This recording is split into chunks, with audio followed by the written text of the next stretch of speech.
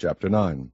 O that my head were waters, and mine eyes a fountain of tears, that I might weep day and night for the slain of the daughter of my people. O that I had in the wilderness a lodging place of wayfaring men, that I might leave my people and go from them.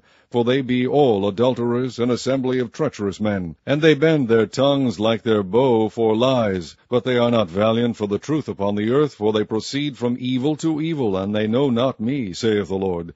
Take ye heed every one of his neighbour, and trust ye not in any brother, for every brother will utterly supplant, and every neighbour will walk with slanders. And they will deceive every one his neighbour, and will not speak the truth. They have taught their tongue to speak lies, and weary themselves to commit iniquity.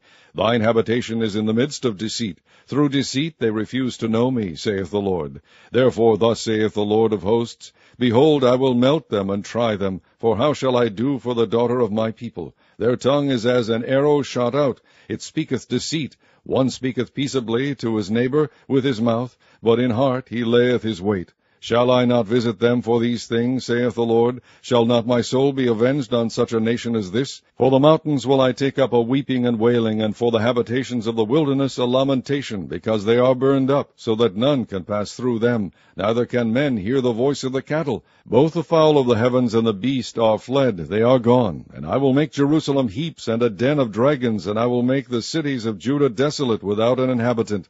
Who is the wise man that may understand this?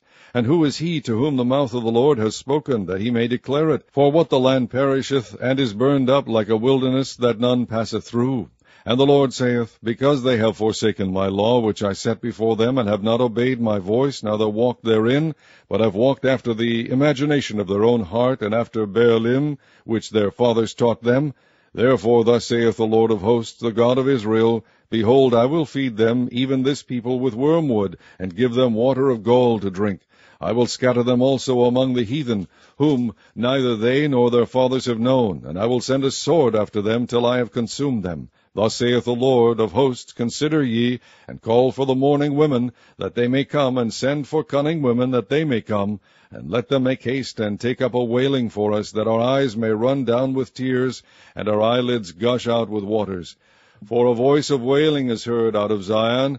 How are we spoiled? We are greatly confounded, because we have forsaken the land, because our dwellings have cast us out. Yet hear the word of the Lord, O ye women, and let your ear receive the word of his mouth, and teach your daughters wailing, and every one her neighbor lamentation. For death is come up into our windows, and is entered into our palaces, to cut off the children from without, and the young men from the streets. Speak, thus saith the Lord, Even the carcasses of men shall fall as dung upon the open field, and as the handful after the harvestmen, and none shall gather them.